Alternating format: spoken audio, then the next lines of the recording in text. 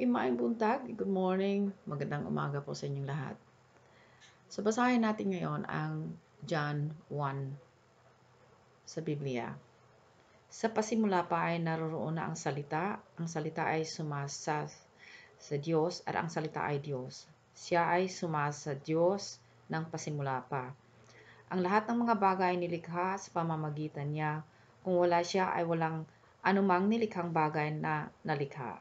Ang buhay ay nasa kanya at ang buhay ay ang ilaw ng mga tao.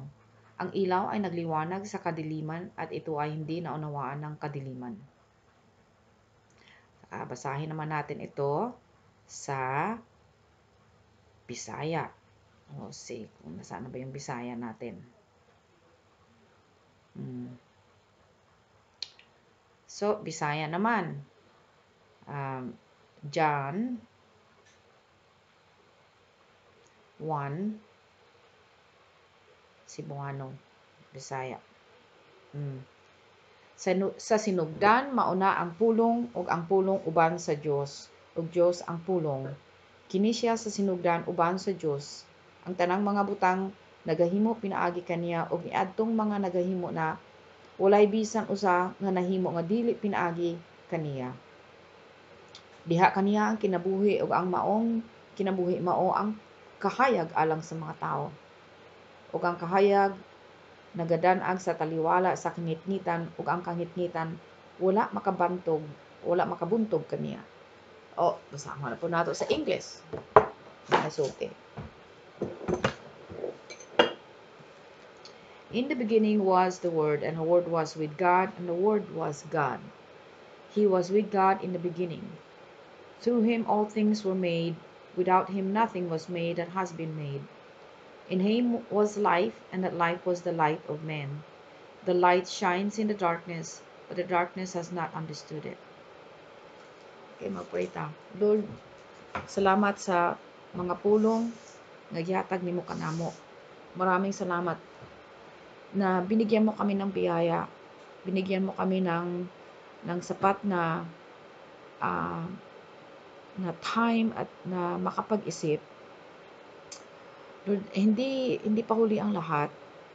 Ikaw lamang ang umiibig sa amin ng tapat. Ikaw lamang ang faithful sa amin, Lord. Salamat sa mga biyayang binigay mo sa amin. Kami ngayon nakatutok sa mga salita mo, salita ng Diyos.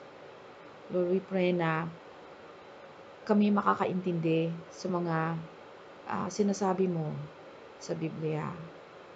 Na ito ang nagbibigay sa amin ng kalusugan at sa kaisipan namin at sa aming puso. This we pray sa pangalan ni Jesus. Amen. Okay, mag-umpisa tayo. Meron akong i-share sa inyo na kung bakit ang Biblia ay napaka-importante sa atin.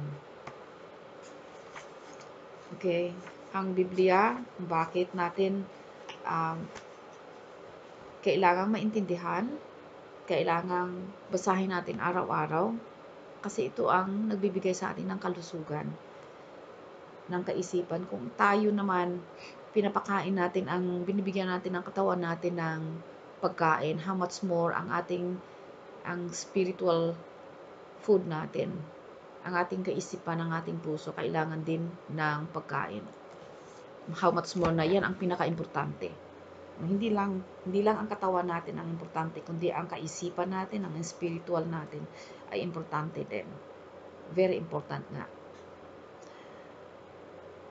Ang ating pagkakaintindi sa ating pananampalataya, it starts with this book, ang Biblia.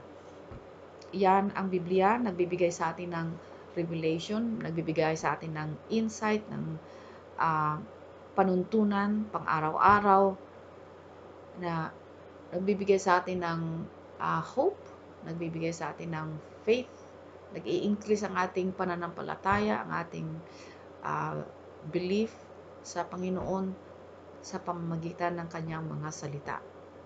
Hindi lang sa ating mga eksperyensya sa pang-araw-araw na nandiyan, kundi pati na rin sa mga salita ng Diyos na binibigay niya sa atin. na dyan ang nag-increase ng ating pananampalataya. And kung wala ang Biblia,